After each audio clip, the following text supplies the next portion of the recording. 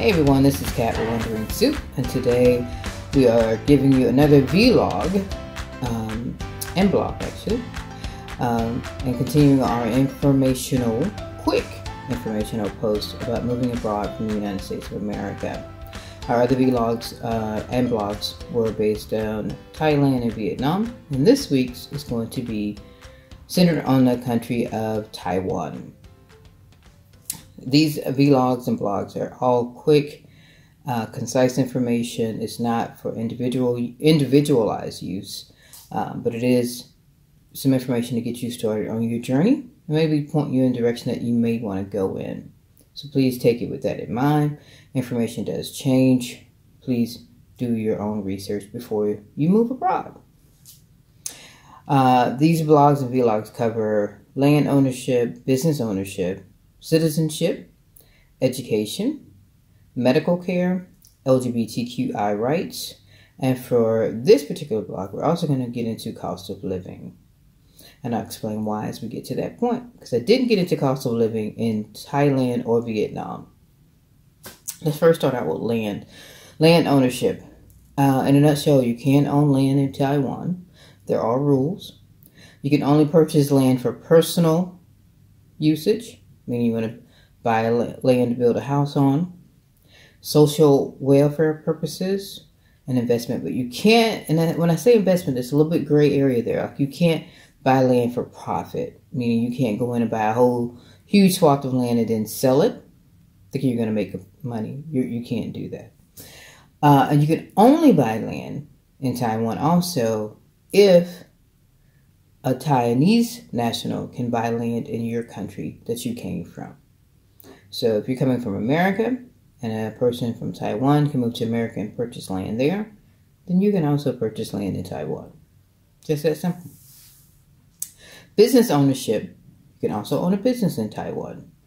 It's possible, and the process is actually pretty straightforward. A lot of websites out there that will take you down that pathway. So if you decide to move there and you want to stay there in that sense and own a business, it can be done.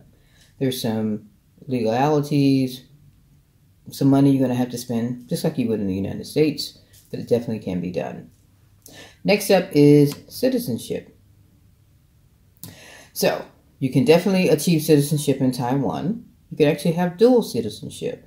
Dual citizenship is not recognized in the U.S., but you can still have it in Taiwan. Now, to get citizenship, you have to apply for an alien permanent resident certificate. To get that, you have to have lived in Taiwan for 5 years. And of those 5 years, each year you would have to spend 183 days in country. If you went to school there, let's say you went to college for 2-3 years, it won't count. You actually have to be living and working in Taiwan. And that's how you attain citizenship. Okay, we're going to move on real quickly to medical care.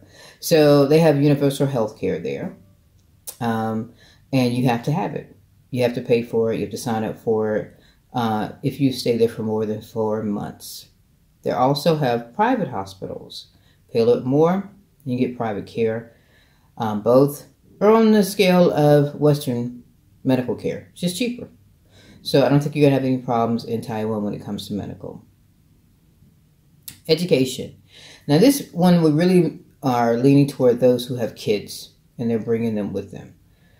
There are public schools there. English is not taught, or there aren't any English-based public schools there. So unless your kid is bilingual or picks up languages pretty easily, you're more than likely going to put them in an international school, which is going to cost you money. Unless you homeschool, which is always an option. Just do which one's best for your kid. I will say that the research that I did on Taiwan indicates that schools are different than the ones in America in the sense that they're very focused on education and rote work, meaning books are going to be given, learn. It's not giving you room to breathe a little bit. There's not much room for creativity. They're very talented in math and sciences, though. So, again, international schools will probably be the best bet for you unless your kid, again, is bilingual or you can easily pick up languages. And saying that, there is generally a wait to get into the schools because of that. So let's say you move in on a Monday and you think that your kid can be in school the next Monday. It won't happen. Keep that in mind. LGBTQI friendly, very. I have an excerpt on the blog that goes into detail about it, but Taiwan is very progressive when it comes to LGBTQI rights.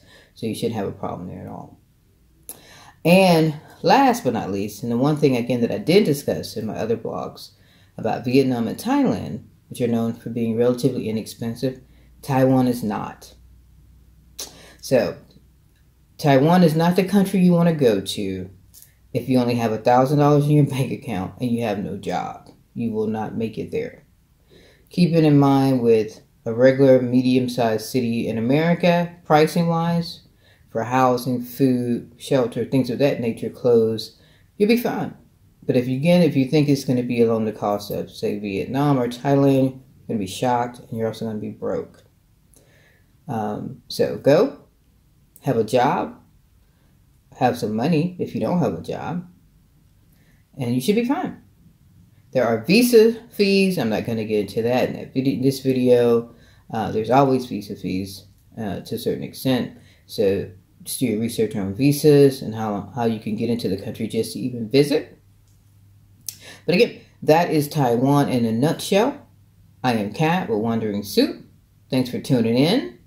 I'm not sure where we're going to go next week.